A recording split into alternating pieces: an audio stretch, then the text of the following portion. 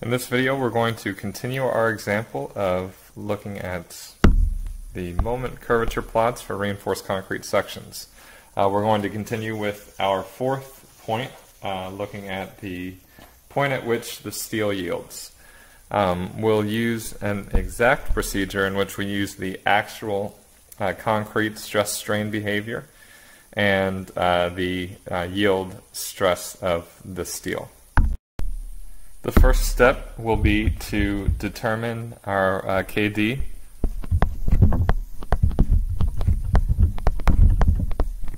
and we'll do this using equilibrium. So we'll start off with tension equal to compression, and we know that our tension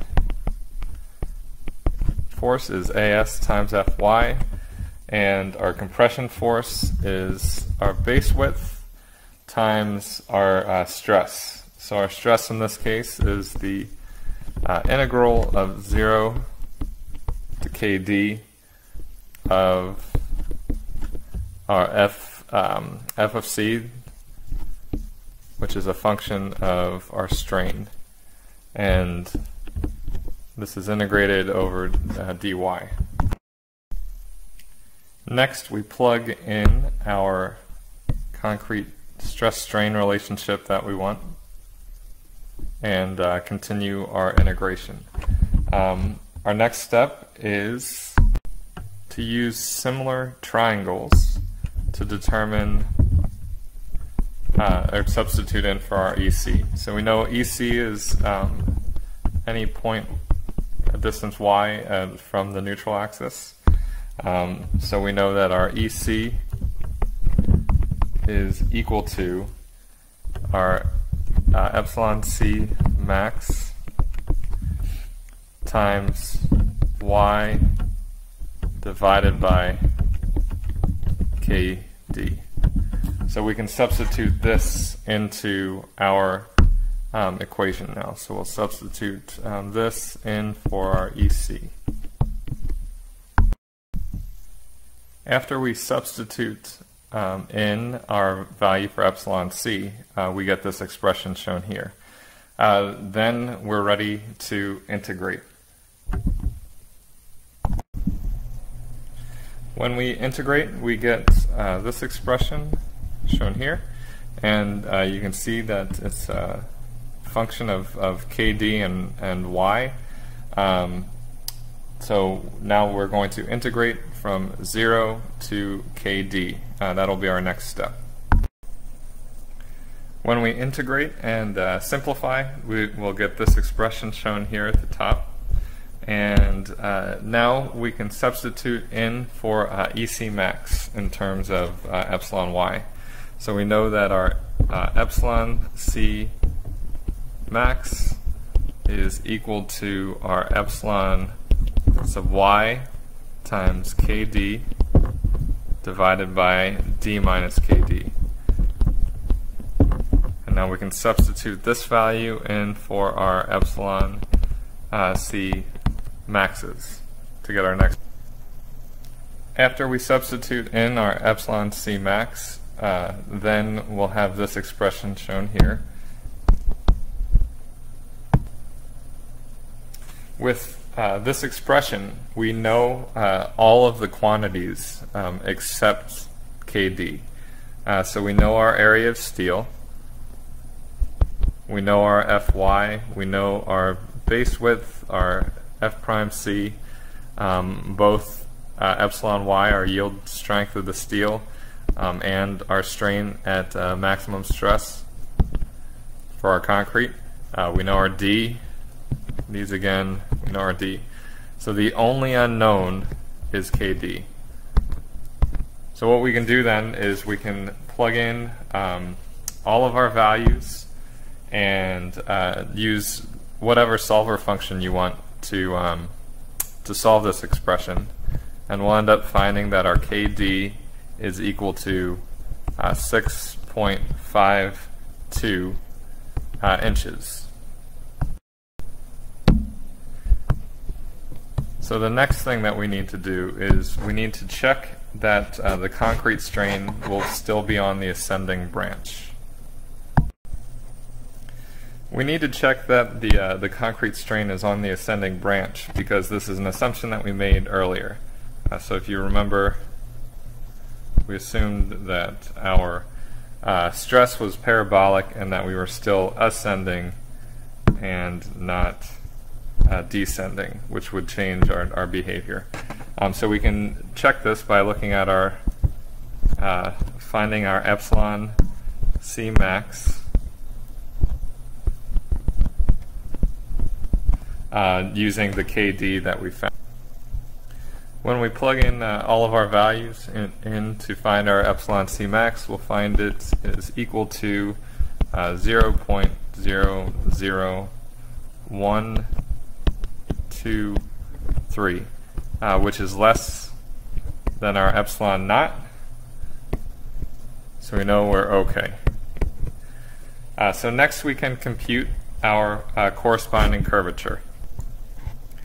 So we know our curvature, we'll call our curvature phi y, and we know it's equal to our epsilon C max divided by KD. And we know this because we know our epsilon C max and we know our KD.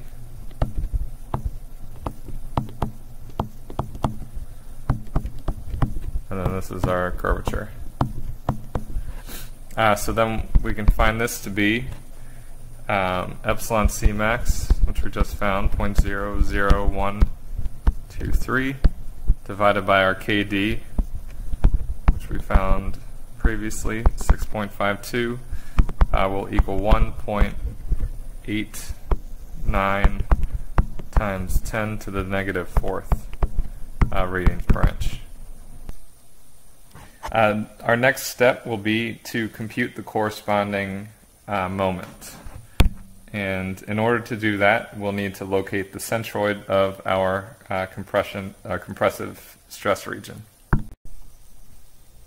In order to find the centroid of the compression region, so the point at which we'll have our compressive stress acting through, and that'll allow us to find our lever arm.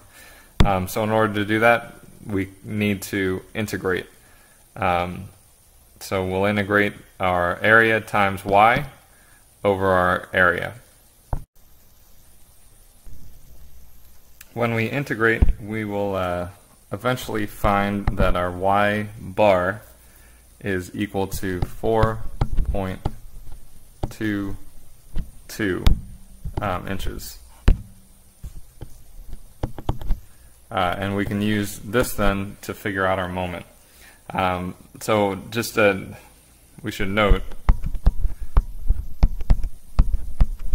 that for parabolas, generally the centroid's about 2/3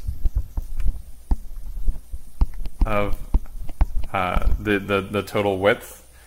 So if we look at 2/3 of KD, we'll be pretty close to our 4.22. So 2/3 KD is a reasonable approximation.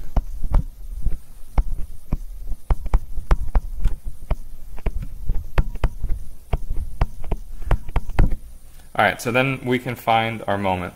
So our moment is just going to be equal to our force, so AS times Fy times our lever arm, which in our case our lever arm is D minus KD plus Y bar. So for us, we have our AS is 2.37 inches squared. Our Fy is 60 KSI. Our D is 17.6. Our KD is 6.52. our y bar we found was 4.22, and then plugging all these in, we'll find our moment to be 2,180 kip inches. So we can use this moment with our curvature that we found previously and plot this on our moment curvature plot. So we can continue our plot. So far we found our point for cracking. We found our after cracking curvature, which corresponds to our cracking moment. And then we found our yield point and our yield curvature. And we'll just connect these with a straight line.